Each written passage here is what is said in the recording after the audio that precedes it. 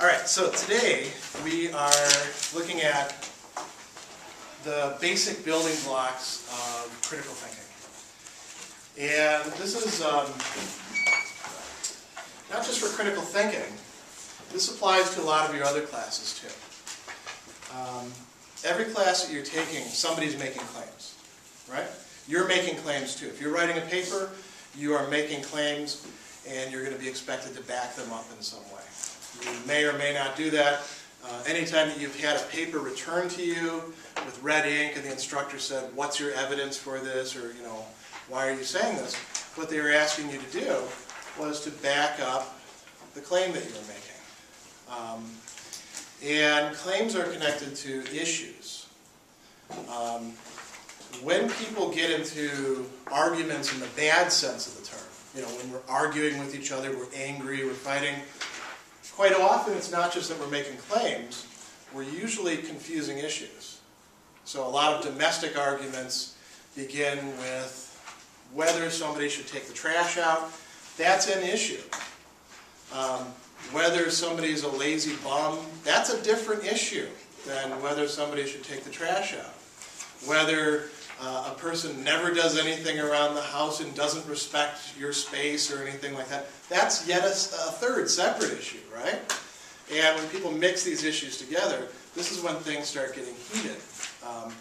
Also when you're writing papers, if you're blurring issues together, your thinking is getting confused.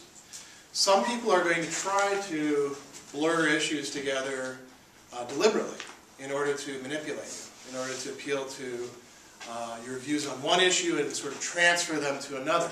So one of the basic skills that you want to develop in the critical thinking class that you're going to apply in your other classes is being able to tell when a claim is made and then what issue that claim is connected to.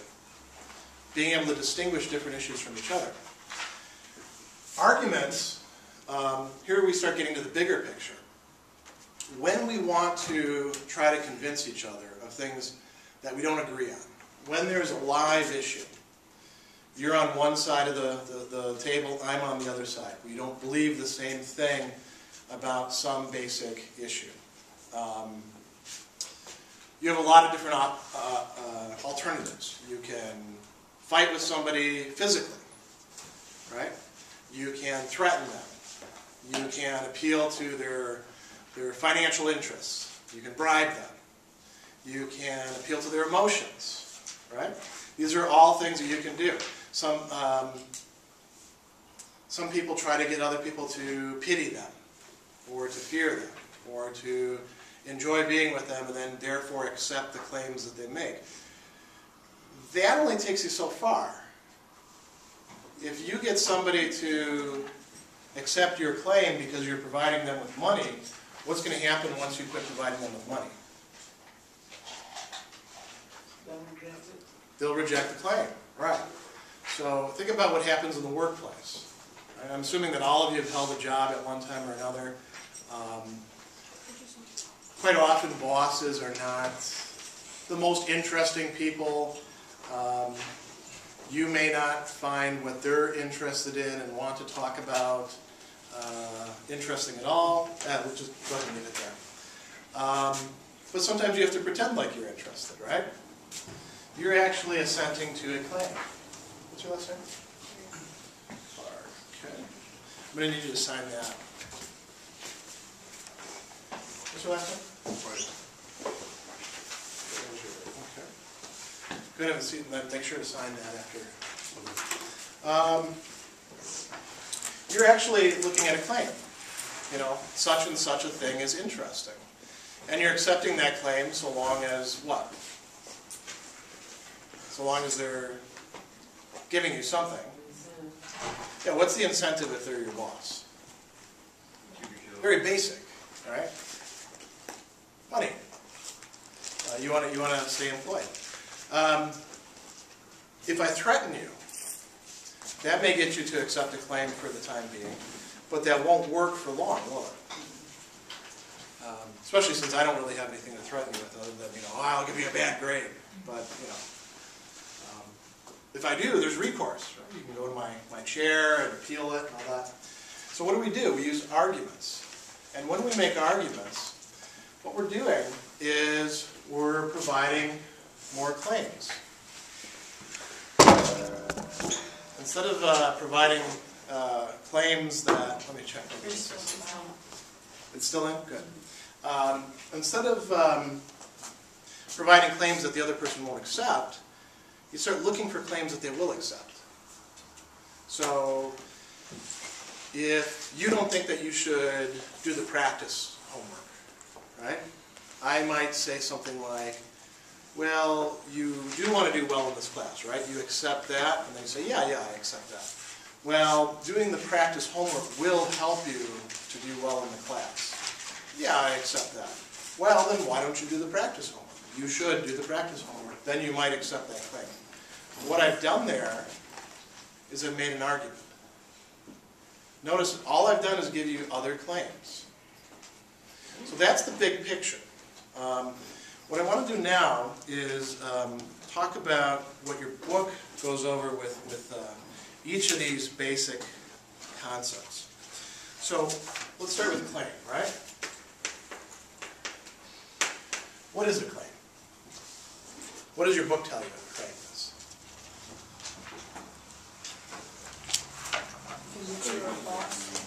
It can be true or false. That's telling you something about the claim. That's not telling you it's a statement. And what does that statement do? It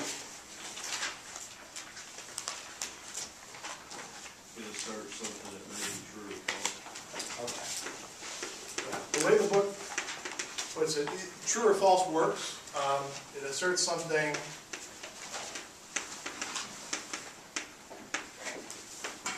to be the case or not to be the case.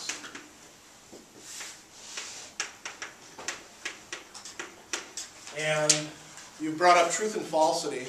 If it says that something is the case when it's really not, then it's false, right? If it says that something is the case when it is the case, then it's true.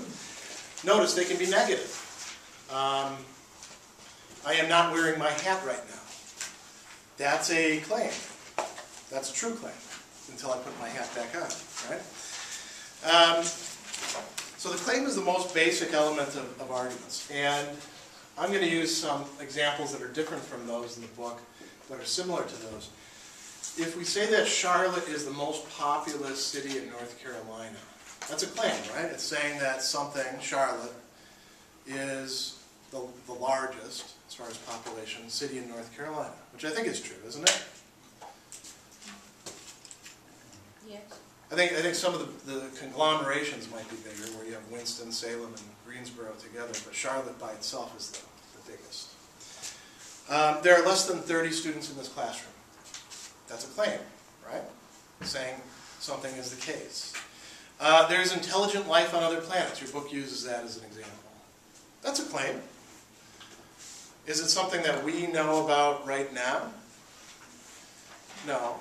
But it's still a claim, right? It's still saying something is the case. Too much high fructose corn syrup in your diet is not good for you. That's a claim. Now, you know, unless you know what high fructose corn syrup is, that claim may not be intelligible to you, meaning you may not be able to understand that claim right now. But you could, you know, what would you do? You'd go back and look at the components of the statement. If you don't like the laws, you should try to change them. Is that a claim? It's not an argument, because an argument has to be several claims put together, right? Is that several claims? No. Is it a claim? Yeah. When we say things about moral matters, we're making claims. When we say things about what we like or don't like or think is right or wrong, we're saying something is or isn't the case.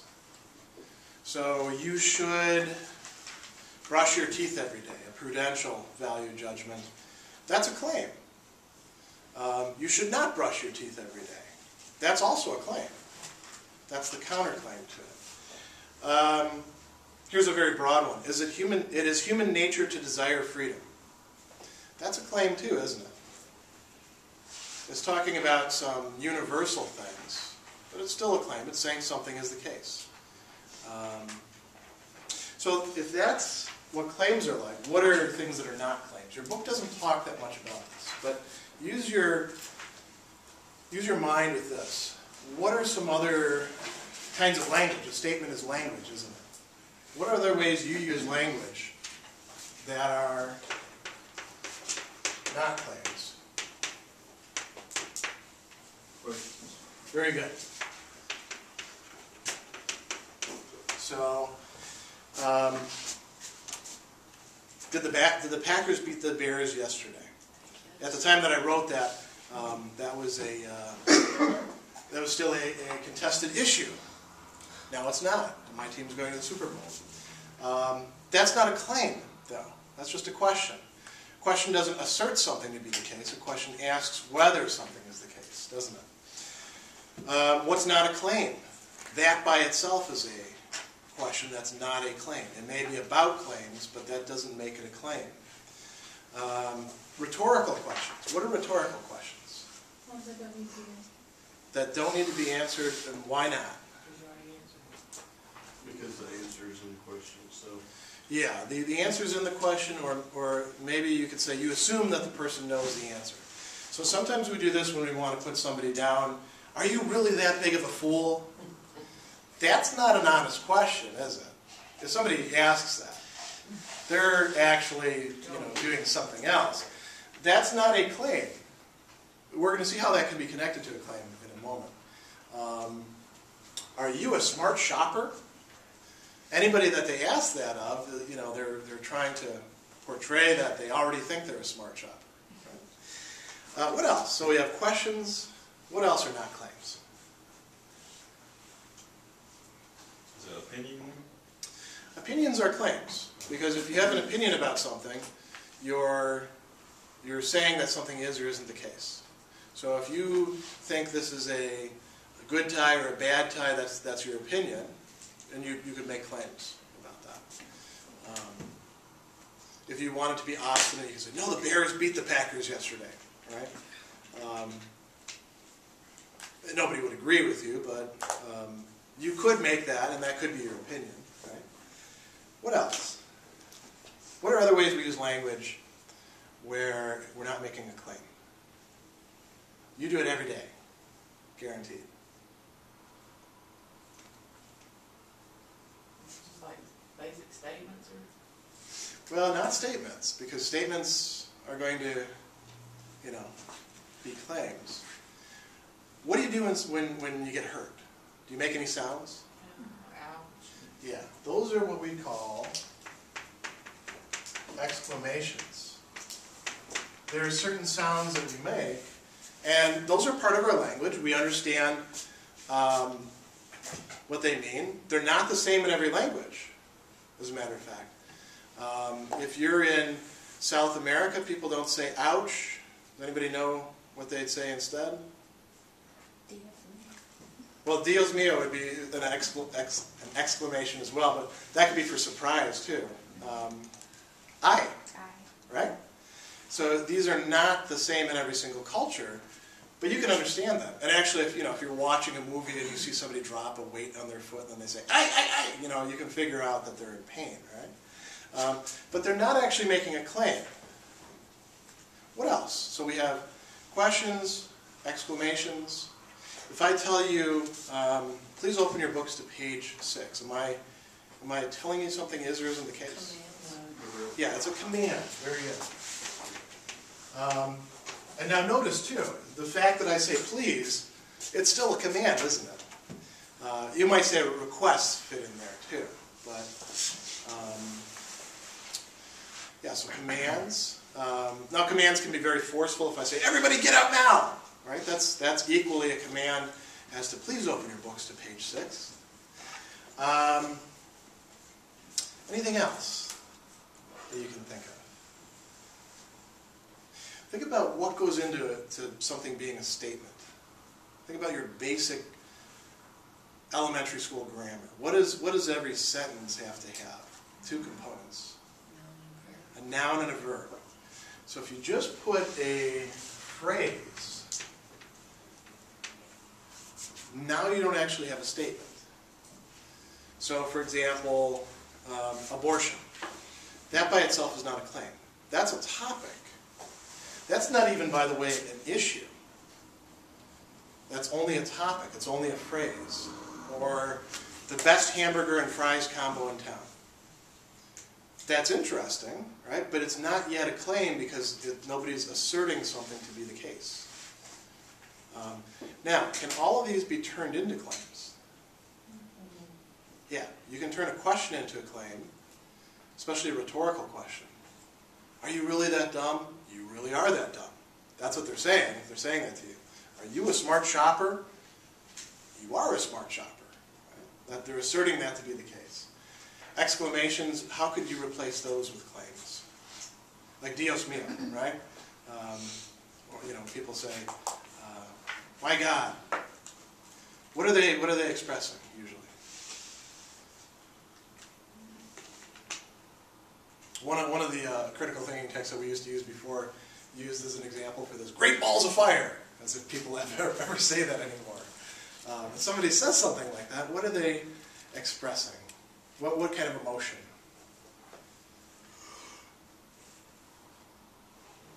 They're excited. Could be excitement, yeah. Surprise. And it could be like, oh my gosh, like something like that. Mm-hmm.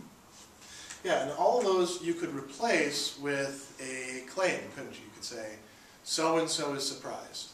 So-and-so is shocked. So-and-so is excited. Commands, we can replace those by saying you should or you ought to or I think you ought to or something along those lines. And a phrase, we can complete a phrase. There's one other type of language I'm not going to put on here, what we sometimes call ceremonial language. For instance, I now pronounce you husband and wife. That's not actually a statement. It's not saying something, it's not asserting something to be the case, it's making something to be the case. It's what we call performative language. But that's pretty close to claims too, isn't it? What other, I promise. I promise to grade you fairly this semester. That is performative language as well. Notice, performative language is always about the future too, isn't it? Okay, so everybody clear about basic idea of claims? Anybody got any confusions or questions? Okay, so now we go on to a little bit more complex things about claims. What can claims be about? So people brought up the notion of claims have to be true or false. That's absolutely correct. What can claims be about? It can be about a lot of different things. And this is where students often get confused. So I want you to think about each of these that I'm going to say, and think about whether they're a claim or not. So if we look at the abortion topic, anybody who needs an abortion should have access to the procedure. Claim or not claim? It's a claim, right.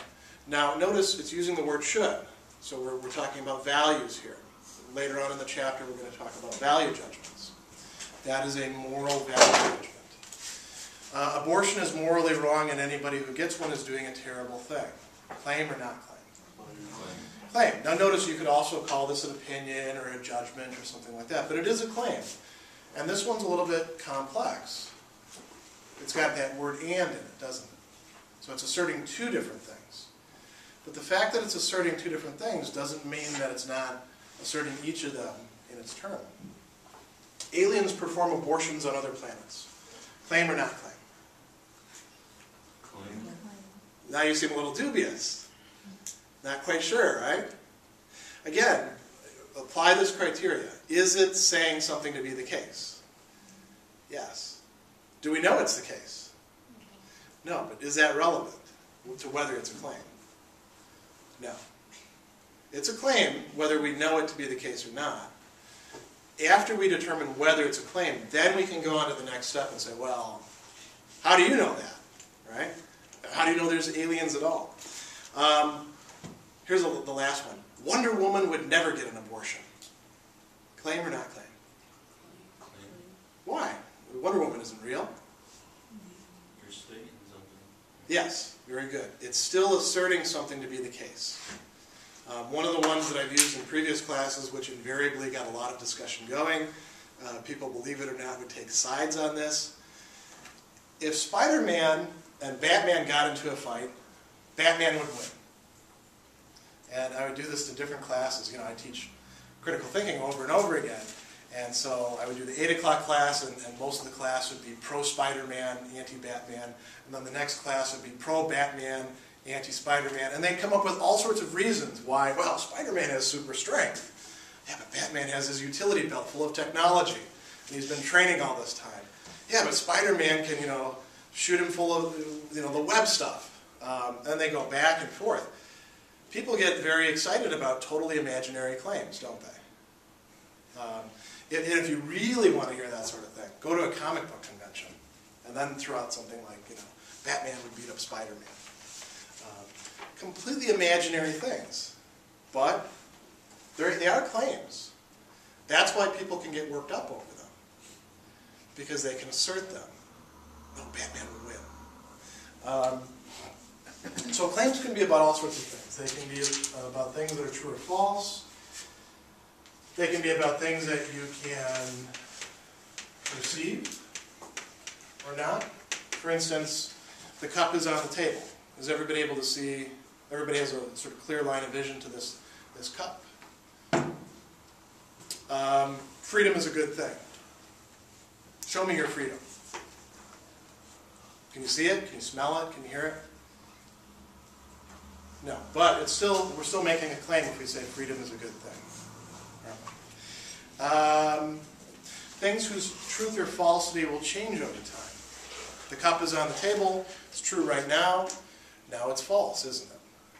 Okay? So some claims may be true or false depending on the time, the date, the location. Things that we can resolve or not. Aliens exist. If we, practically speaking, we have no way of resolving them. Short of, aliens appearing to us, or, it turning out that Area 51 really is a government alien, whatever, testing facility. Short of a revelation like that, there's no way we can figure it out, can we?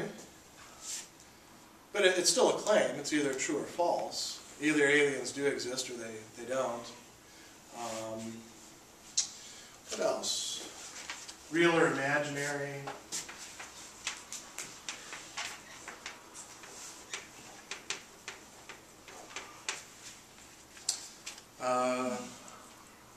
Or remembered.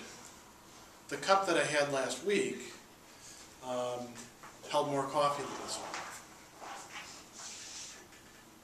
Anyone remember whether that was the case or not? I don't even remember. I don't remember what cup I had last week. I don't think it was this one. But I can still make a claim, can't I? Right? So you notice we're expanding our range of what we consider to be claims. Things that people agree on.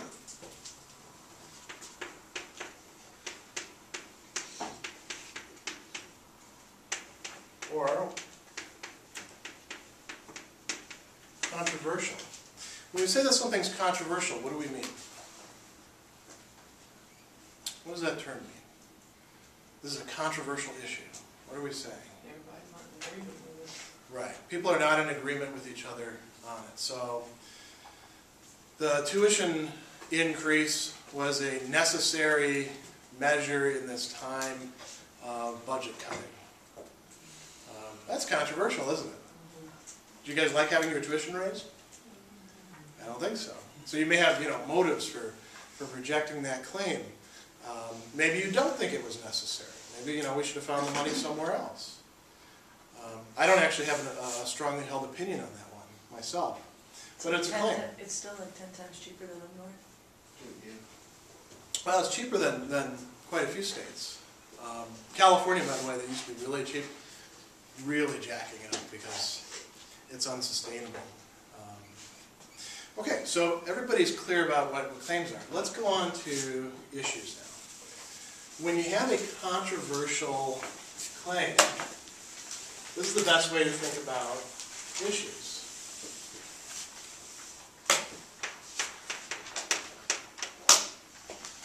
An issue is going to be connected to a claim and to another claim that's what we call the counterclaim, or its corresponding claim.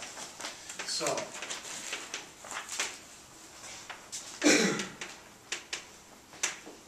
an issue is going to be a question, or it's going to use the term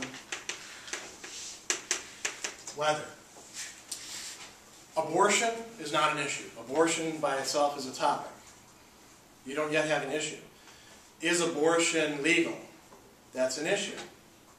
Is abortion morally justified or not? That's an issue. Because there can be claims on either side. And if the issue is phrased in one way, the claims have to be phrased in the same way.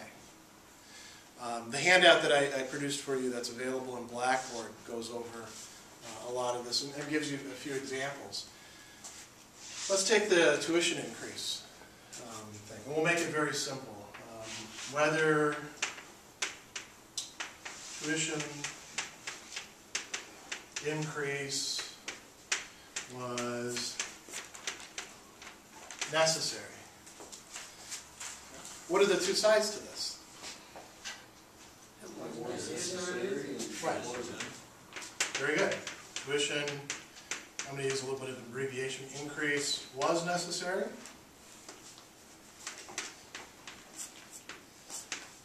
And the one I suspect most students hold, tuition increase, not, here's the key word, was not necessary. Right? That key word is not. That's what we use to negate things. Let's say we frame it a little bit differently. Let's say the issue is whether we should raise tuition. One claim could be, yes, we should in fact raise tuition. The opposite claim, this is where you have to be a little bit careful. Would the opposite claim be, we need to lower tuition? No, because is that the opposite of raising tuition? In one sense it is, but when we're talking about claims and issues here, you want to use that word not. We should not raise the tuition.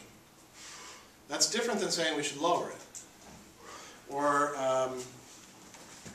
what's the opposite, as far as this goes, of always? Is it never? Sometimes, right. Because that's all you need in order to negate it. Students always show up to class. Is the opposite of that students never show up to class? Not as far as issues and claims are concerned. Sometimes students don't show up to class. That would be the opposite of it. And the issue would be whether students always show up to class. Now notice, the issue has to have the same language as the claims. Otherwise, it's not the issue that corresponds to those claims.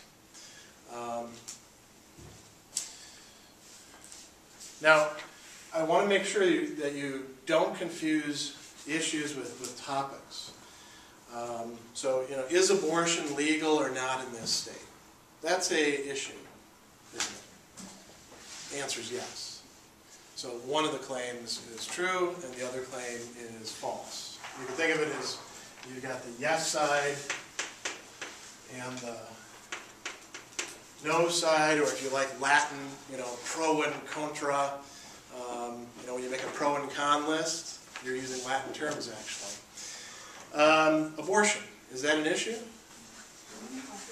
It's a topic, right. Because if you just say abortion, what sort of claim would correspond to that? Abortion, yes, no? There's no claims, there's no issue there. Abortion in the law, again, just a topic, right? Abortion in this state.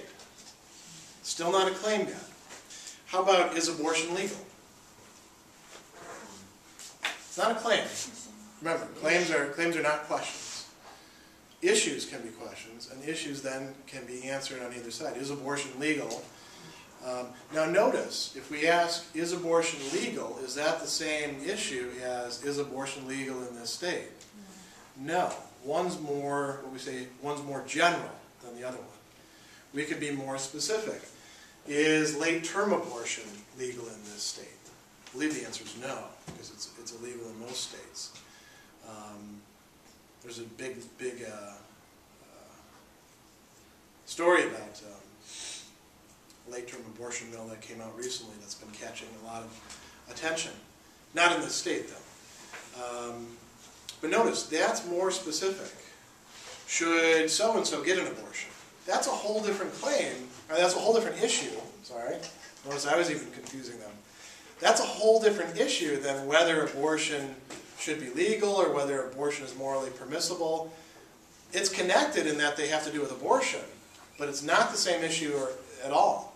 And quite often when somebody comes to another person and they're struggling with an issue, should I get an abortion?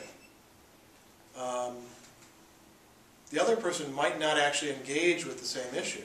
Well, abortion's legal. So should I get an abortion? Is that a claim or an issue? That's an issue, right? Because it's a question. It can be answered, yes, I should. No, I shouldn't. What I'm trying to get at is that often when people will ask these sort of issues, the person will give them an answer. And the answer will be a claim, but it's a claim corresponding to a different issue. Should I major in business?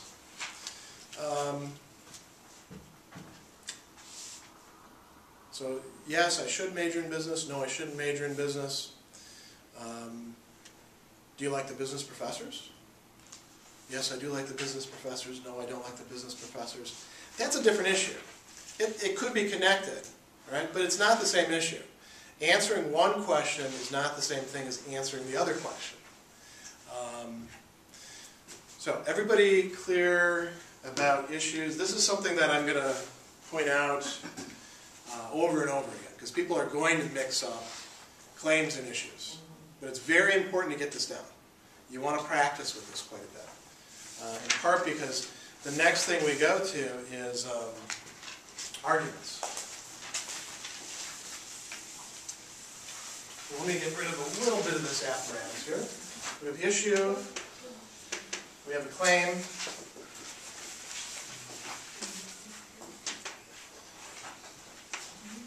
Let's say it's a controversial issue. Half the class believes one way, half the class believes the other way. What are we going to do? Throw desks at each other? Shout? Well, those are possibilities. People do that sort of thing. But let's say we wanted to be a bit more civilized. What do? I believe this, you believe this. What do you have to do? Like arguments. Right. And an argument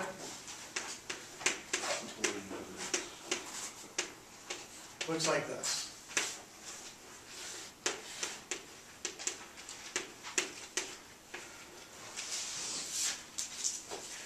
What can you give me? All you can give me are more claims. Hopefully they're going to be claims that I'll accept.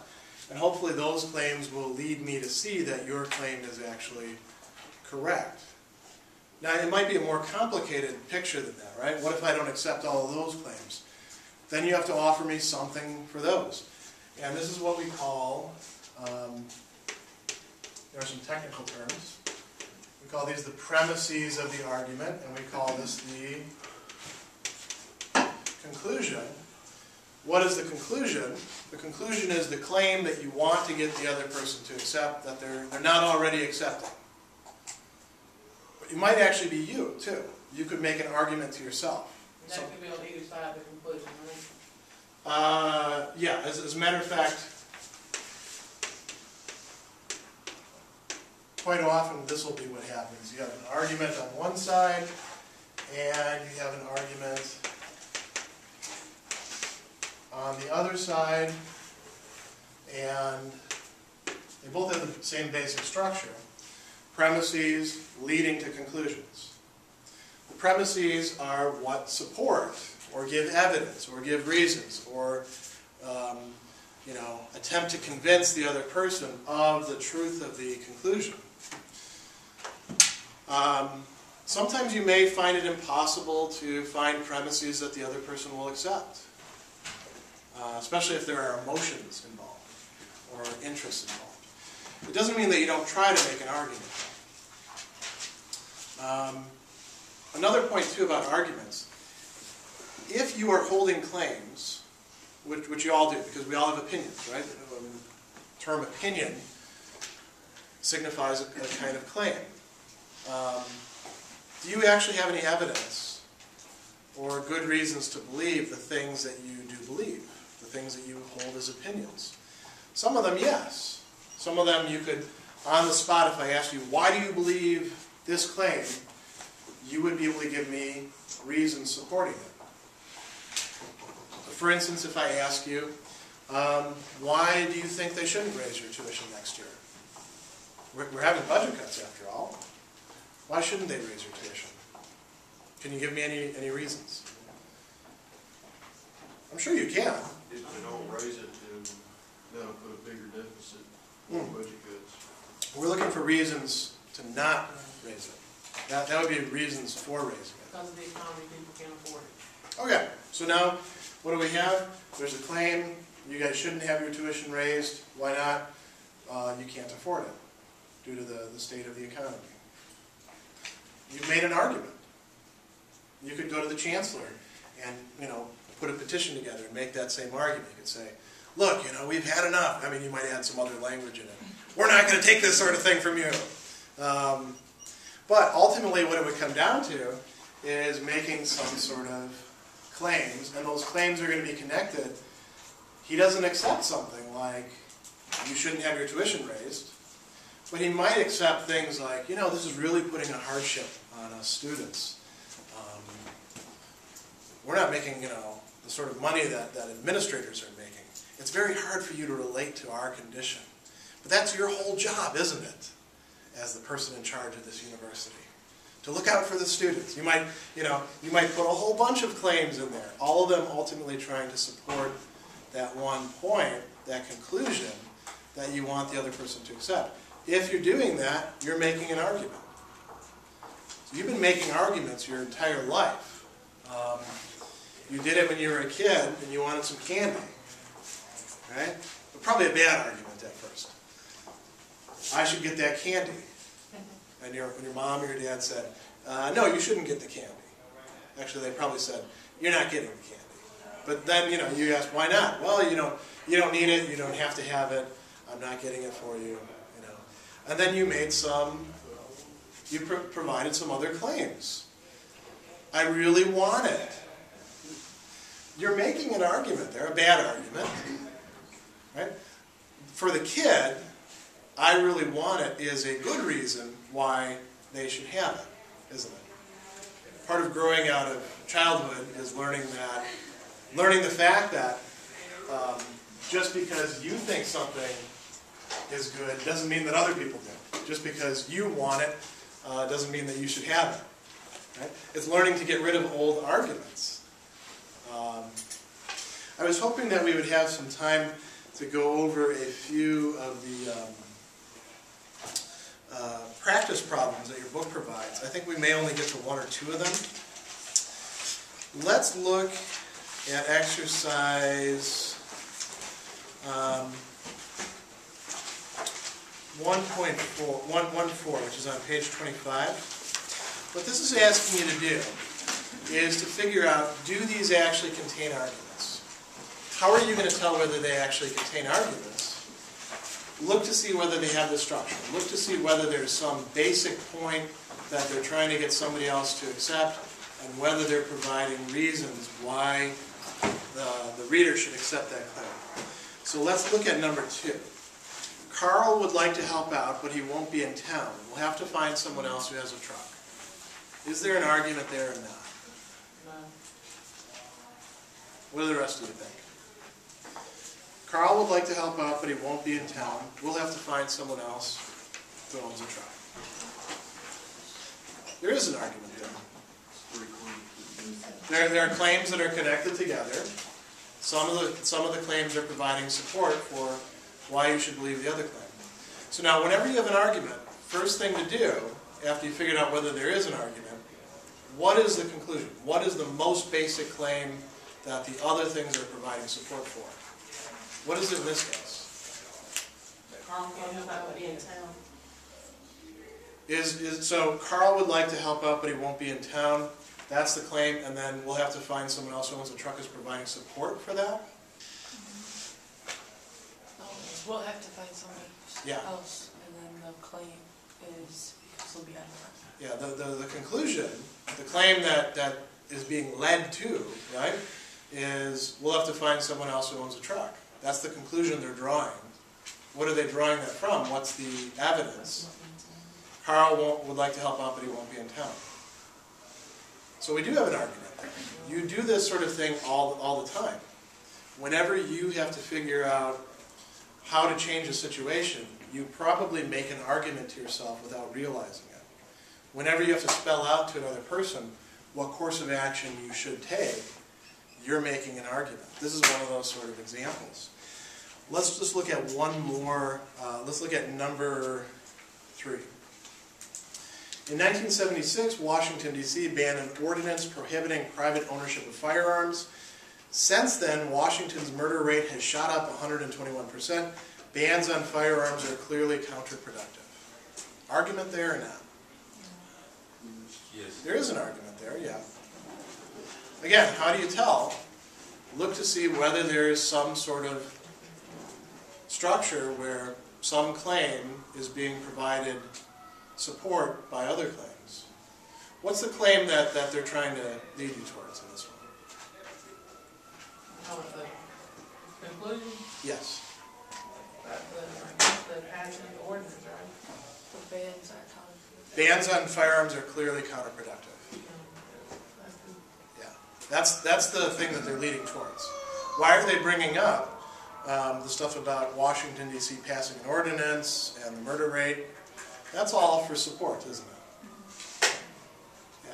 Yeah. You want to practice with these sort of things. You notice that reading this, it doesn't automatically come to everybody. So, try to practice this.